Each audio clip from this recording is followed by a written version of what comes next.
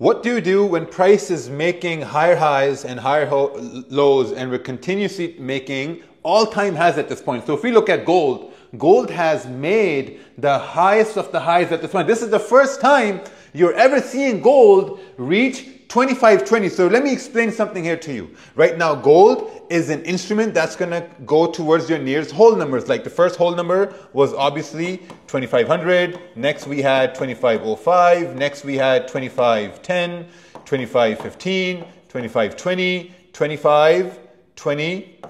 And if we look at this right over here, we have almost tapped into 2525. Now, the thing is, you cannot take a sell over here because we know about gold. If gold starts to continue, it's going to continue to rocket without any confirmation for sell. So the best thing that I would want to do in this case is I would want to wait for price to break below 2515. This is a very strong hold number because look at this candle. We rejected this area, but the next candle respected this low and did not break. So if you're only looking for sells and you're not comfortable with these buys that are happening, you got to wait for price to break below 2515, because if we break below 2515, this is a 90 pip range you're looking at this point. So what I'm doing is, my favorite way to combat this is just to wait. I'm waiting to see whether we will start to consolidate over here, or are we going to start to break below 2510? Are we going to start to break below 2510? That's it. But at this point,